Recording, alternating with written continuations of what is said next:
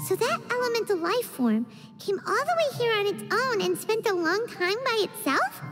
Wouldn't it already have become the Withering like the others? There is a chance that it could avoid that end, using the power of something here.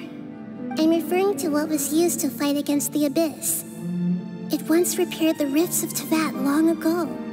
It has the ability to purify and stabilize powers that shouldn't exist in Teyvat. Forbidden knowledge that its light has shone upon is kept here forever in a different form.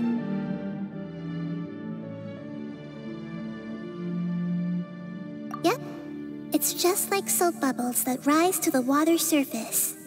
Another strange metaphor, but Paimon somehow gets this one. What the Lord of Dendro means is that the apocalypse was altered by the power of the giant spike and hidden within the oozing filth. Yes, and it shouldn't be far from here. Let's go and take a look.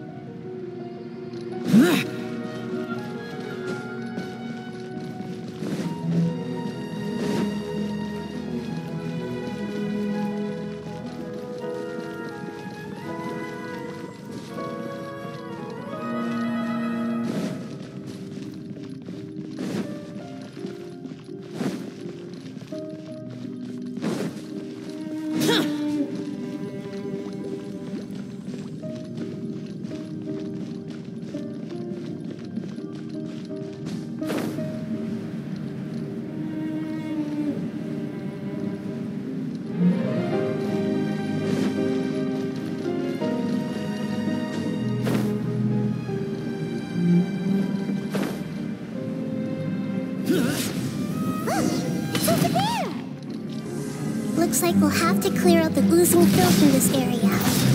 You two should be able to take care of it, right? Yep, we know what to do. We'll just use the lumen stone on the oozing concretion.